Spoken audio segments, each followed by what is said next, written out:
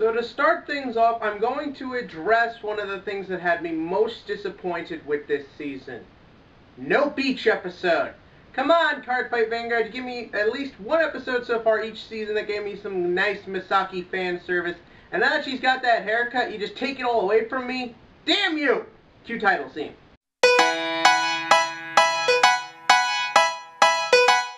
Cardfight Vanguard Link Joker is the third season in Cardfight Vanguard, that show that went from being really good to really bad faster than you can say Transformers.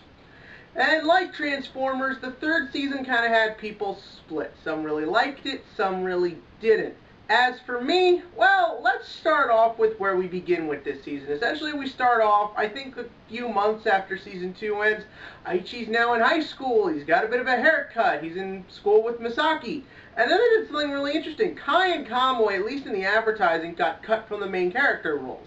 And instead, Korin now got upgraded to a main character role, and we got two new characters, Naoki and Shingo. And to be perfectly honest, I was fine with this. After Season 2 of Kai just being a blank slate, and Kamui being one of the most annoying as hell characters I've ever seen in anything, I was happy to see them go. I still really like Misaki, and she's still my favorite character in the franchise. And even though I'm not a huge fan of Korin because she just doesn't do much and she's very generic, even her look just screams generic female character, I was interested to see where we were going to go with this. Increasing roles, giving new purposes, new characters, and at first, it really worked. First up, the character that really makes this work is Naoki.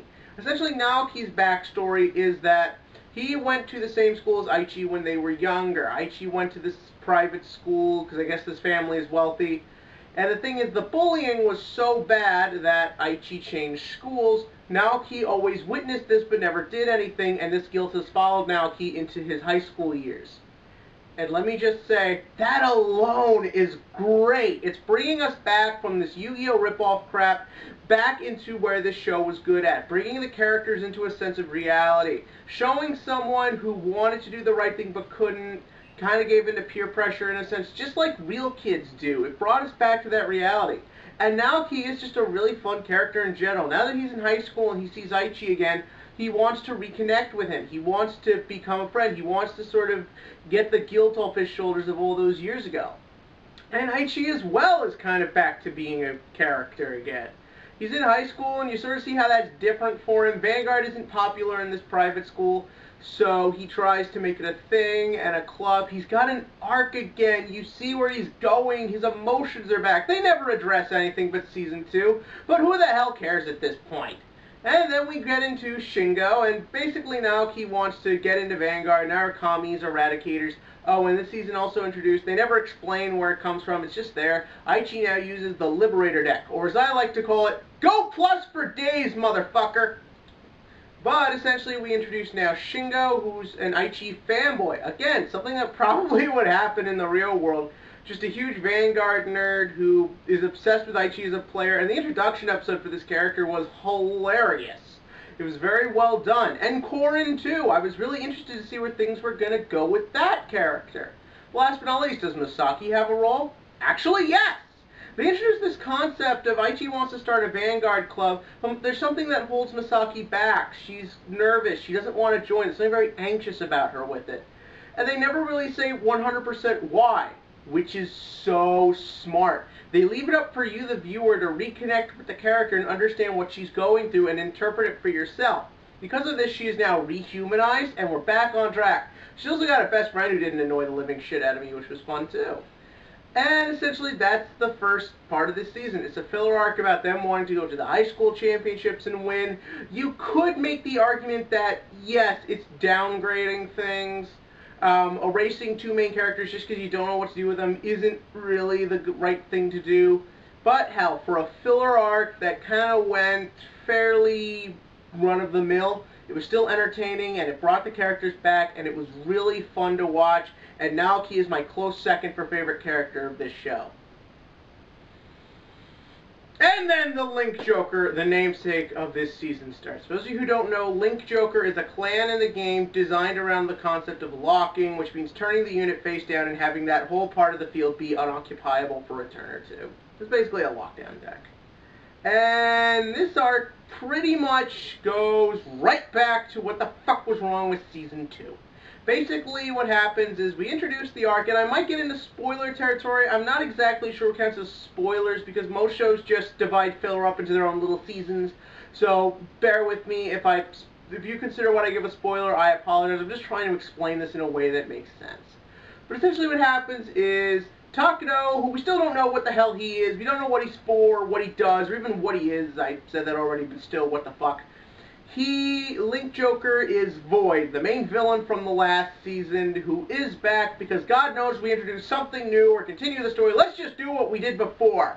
And once again, he finds someone to possess. This time he possesses Takano, turns him evil. We didn't really know if he was good or bad last season, but whatever. And I'm not going to lie, the actor who plays Takano, you could tell, has a lot of fun with this performance. It is entertaining, but it doesn't get enough time to really sink in or have any emotional connection because of what happens next. What ends up happening is that person is connected to this chick in the high school who, through one convoluted plot point after another, possesses Naoki and does what's called reversing, turning them evil. And what do they do when they're evil? Challenge Aichi to a card fight! Aichi beats Naoki, naturally, and Aichi never does anything. It's like we just go back. We go back from Aichi finally being proactive, taking the lead and being a good character, and he just does nothing. It's not like, my main character seemed to have had his mind under manipulation. I have dealt with similar things to this twice before. Maybe I should look into it! This never occurs to him or anyone else except Kai, who has had no time to him in a season and a half.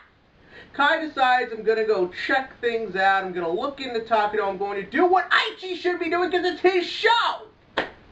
So Kai goes, and he goes to Takano, who is evil, and there's this crap about Kai not thinking he's good enough, even though we've only ever seen him lose twice.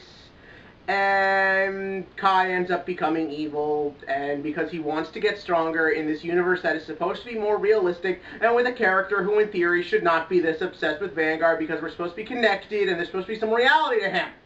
But no, he's just an evil villain, and he goes around and he reverses other people. So is Aichi going to go after him, take up the hunt, do a little Captain America Winter Soldier action? Nope. We then have to sit through 3 boring as hell filler arcs about Ren, Leon, and Kamui, who have to stop other players in the show who have been reversed. At first this could be cool, but the thing is that all 3 of these characters are fucking invincible. I never believe that Ren or Leon is going to lose, and I still don't like Kamui.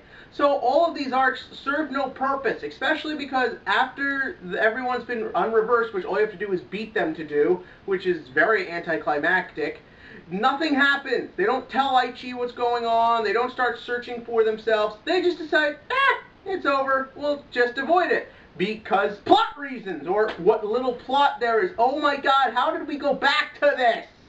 It's just, again, marketing more crap, turning everything down so that way there's no emotional investment or intensity in anything.